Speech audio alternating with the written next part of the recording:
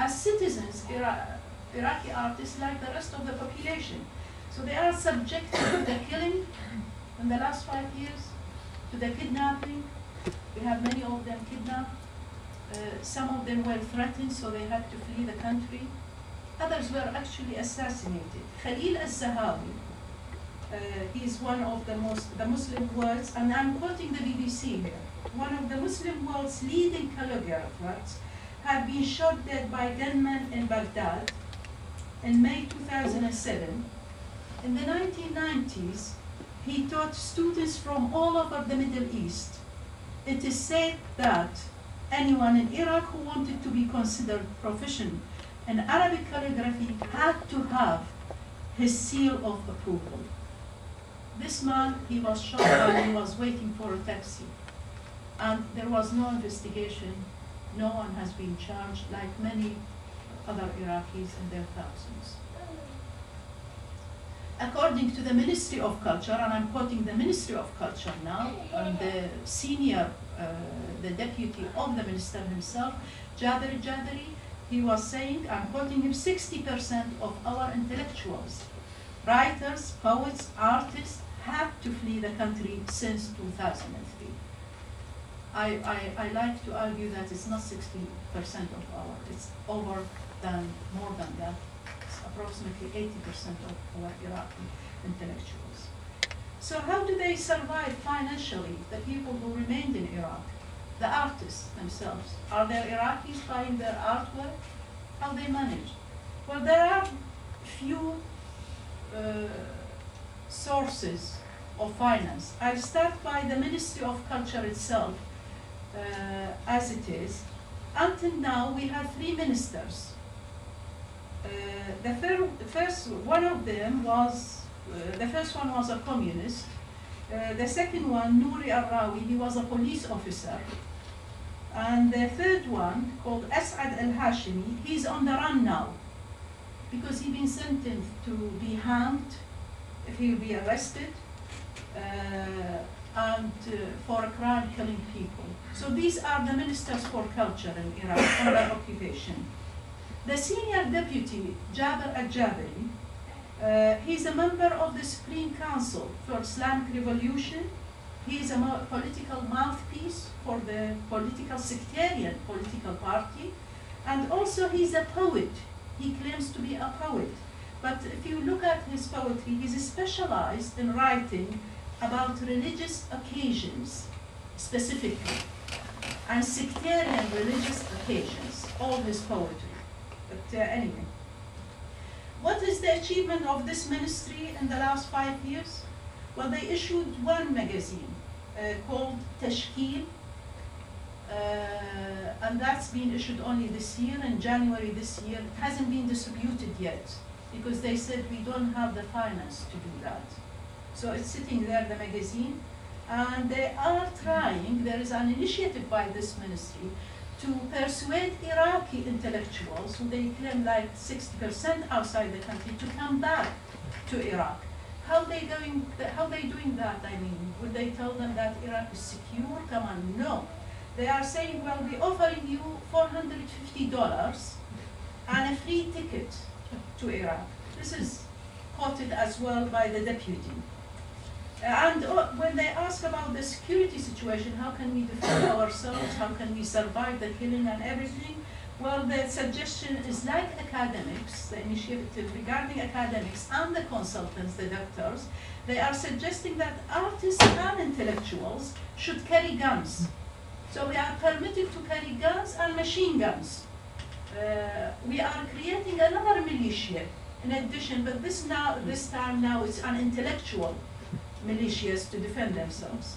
This is the part one. The second one is the Iraqi Plastic Artists Society.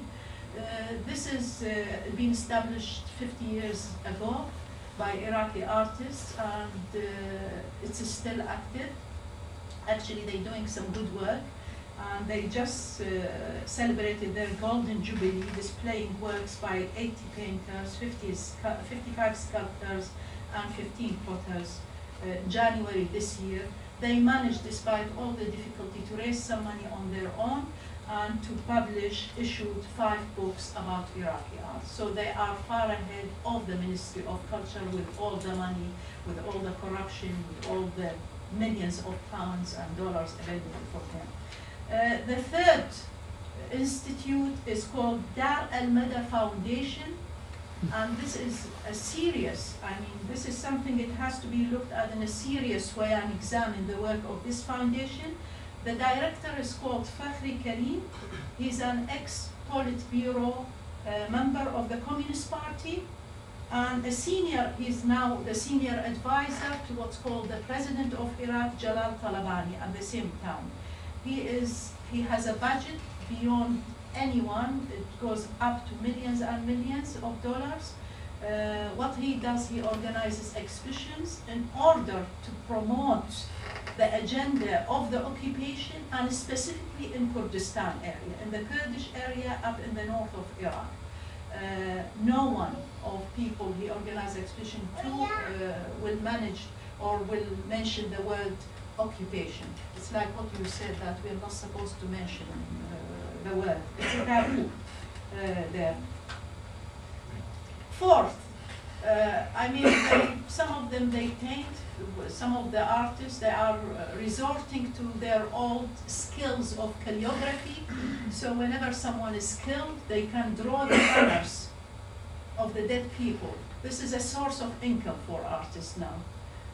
Sadly, it does remind people of the 1980, 1988, the period of the Iraq-Iran war, when the number of the killed Iraqis, the civilian, soldiers, their families write those banners in the houses, so you need someone to write it down.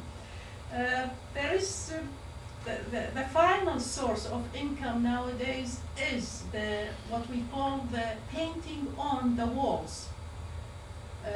The walls, as you know, perhaps I think there are 14 walls dividing Baghdad at the moment. When I say about walls, I'm talking about walls, the height is almost like the apartheid wall in Palestine, separating the Palestinians. And we're talking about 12 feet, 3.5 meters high. They're using blocks, built with concrete blocks, each weighing 14,000 pounds. This is divided, we have 14 walls. The Iraqis call them segregation walls, sectarian walls, prison-like walls. The Americans call them the Baghdad wall, or according to the areas, which divide it all. In A'damiyya, it's called the Great Wall of A'damiyya, for example. But in some areas, that's boxing in people with their own markets, with their own, so it's almost like each area is a completely separated area than the others in Baghdad. Sadr city itself being divided to 3 sections, completely separated from each other in order to control it. There are, of course, points where you can walk in, entry points and exit points. And it's all manned by the US and Iraqi troops in both entry and exit points, the city. So what's that related to artists? Well, a contractor came up with this idea, who the company is working in Baghdad airport, that, well, if we want to receive people, if we want to encourage people to say Iraq is safe and secure and everything, especially foreign people going to invest their money, they cannot really, with all these walls are surrounded by. So they came up with this idea of beautifying the wall, painting on the wall. Some people are thinking, great, this is a survival of the artist. This is our artist art thing. It is not the Iraqi artist. It is companies, contractors working for the US troops. With the booklets, they distribute these booklets with the specific paintings should be painted on these walls, and they are not Iraqi artists. They are students or whoever cut the technicality of drawing and copying this by paying them $20 a day. So there is a difference between now, finally,